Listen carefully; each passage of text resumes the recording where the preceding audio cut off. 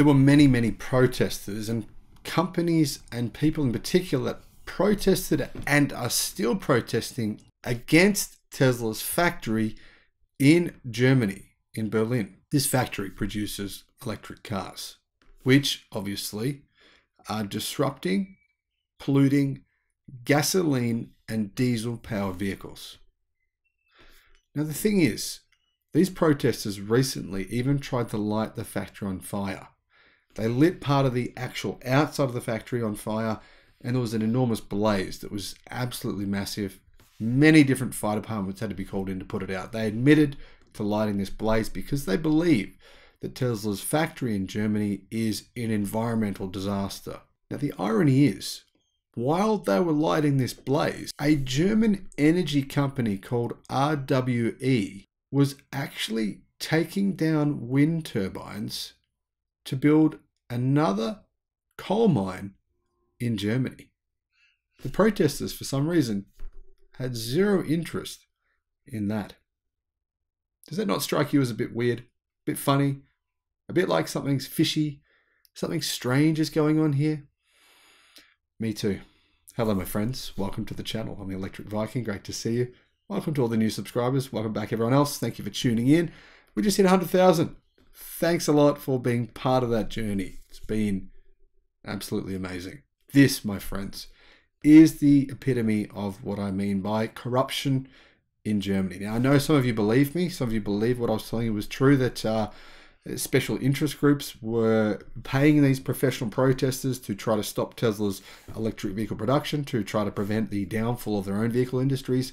Germany relies enormously on the automotive industry. In fact, it's its #1 export. It's its #1 product. Vehicles. Seriously, that's true. And that's probably why they've been fighting against Tesla pretty hard. Personally, I think Germany should have just straight up said, Elon, no, we don't want your factory here. Go to Poland. Go to, I don't know, France. Go somewhere else. We don't want you. That would have been better than doing what they did by doing it in this weird, underhanded way. Now, you might still be thinking, oh, is this really true? Is this really true? Well, I followed the evidence to see that some of the funding to these protest environmental groups was coming from the Volkswagen Group. So we know that. Some of the other funding, well, it's very hard to work out where it comes from. It's purposely hidden.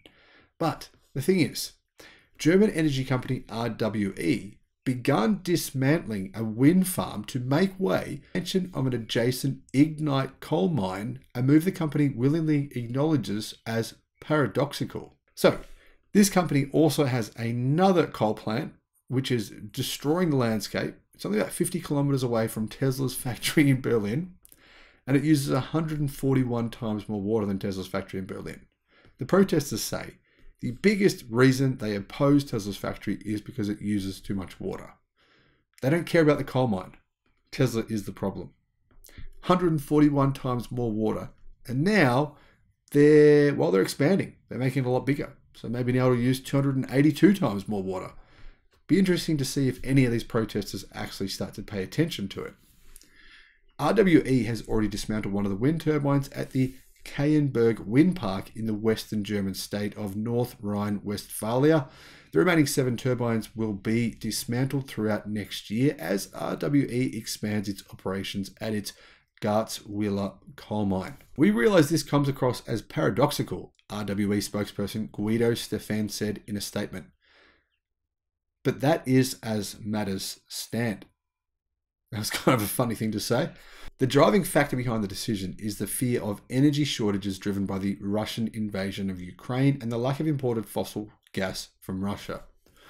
RWE decided in late September to reactivate 3 coal-fired power plants that were previously on standby. The 3 plants, each with a capacity of 300 megawatts, would resume operations to strengthen the security of supply in Germany during the natural gas in electricity generation. The turbines in question weren't actually put there by RWE. They were put there by a different company. And it's worth pointing out that RWE has committed to ending coal generation by 2030. Is it doing this because of the good of its heart, because of its love of the environment? No, it's simply doing it because economically, coal actually doesn't really make any sense right now. It only makes any sense because of what's happened with Russia and the fact that we can't replace that loss of energy fast enough with renewables.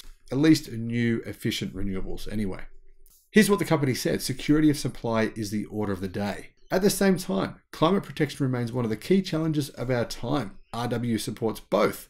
In the current crisis, we're contributing to security of supply in Germany by temporarily increasing the use of our lignite-fired power plants, and thus they're also helping to displace gas from electricity generation. I'm not sure why they think displacing gas is good if you're going to replace it with coal. It's not. I mean, that's a weird claim. However, they said at the same time we're investing billions of euros to accelerate the energy transition and are ready to phase out lignite by 2030. Lignite is actually responsible for about 7% of all energy generation in Europe, but that figure has been declining. In the last 21 years, it's actually decreased by around 70% in Europe. Lignite, fossil-powered fuel stations, actually use brown coal. It's very inefficient, it's expensive, and it's massively polluting. Is gas worse? No, it's not. In fact, over the last few years, the profitability of lignite-fired power plants in Germany has halved, which that by 2024, around 70% of all coal power stations using lignite in Germany and in Europe will be making a loss. In fact, since December 15 of last year, lignite-fired power plants margins have decreased by 48%. What are the key reasons for this? Most of these power plants are old and they're extremely inefficient. In fact, average efficiency of these coal-fired power plants in Germany is a staggering 36% or lower. So getting back to the key issue here, is what Tesla is doing, producing electric cars, actually damaging the environment? Well, let me know what your thoughts are in the comment section below. What's worse, these coal mining companies who are actually digging up coal, burning it, and using hundreds of times more water than Tesla, or Tesla making EVs that are disrupting gasoline-powered cars and taking sales away from German car companies. Thanks for watching. Bye-bye.